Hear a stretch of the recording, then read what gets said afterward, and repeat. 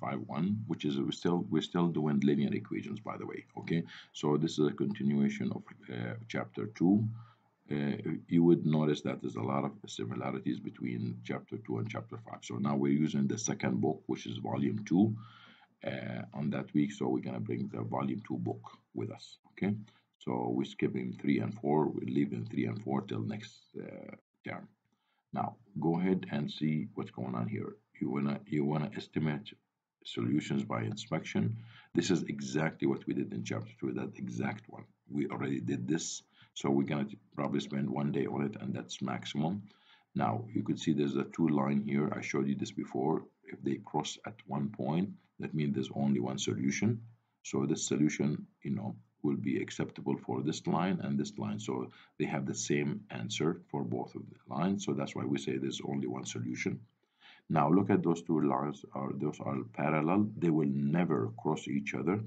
So any two lines that parallel that will never cross each other, that means they have no solution, nothing in common between them. They're not gonna, except they have the same slope, but they will never have the same point. Okay, so they will never, never, ever have the same point. Okay, guys. So the last one is when you have two lines on top of each other. So then it's not easy to show the difference, but this is a line that's called x plus y equals -2, and it's in the same time it's another line on top of it. Definitely you cannot see that.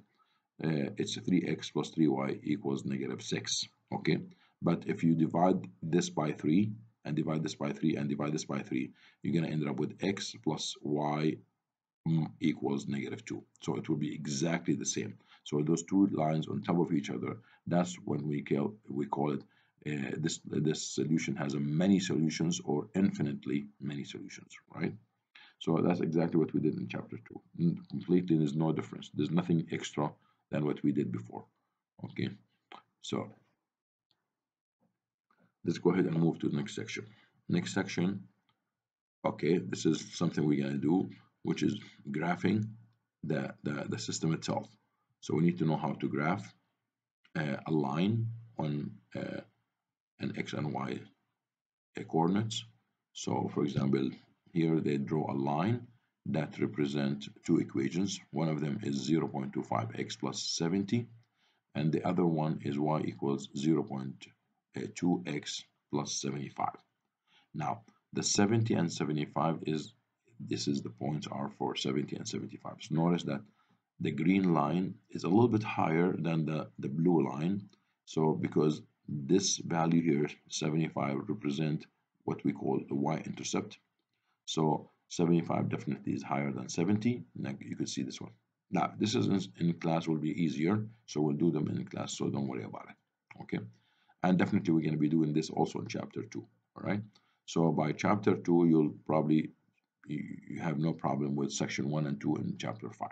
Now chapter 5.3 and 5.4, no, they're going to be something new for you guys, so we spend majority of the time on those two sections. Okay, guys, so this is another equation that we're going to be graphing. You can see that this is remember the number here and at the end represent the y-intercept, right? So let's go ahead and stop here.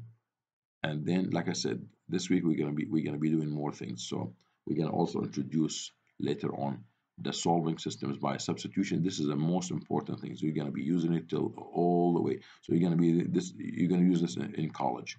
So this is very important. We need to know how to do this. The substitution and elimination for 5.4 will be something called elimination. So this is a new thing for you guys. I'll probably try to mention it while we're in chapter 2. So this way you'll have it ready by the time you get to chapter 5. Okay, guys? So that's it. Talk to you later. Bye-bye.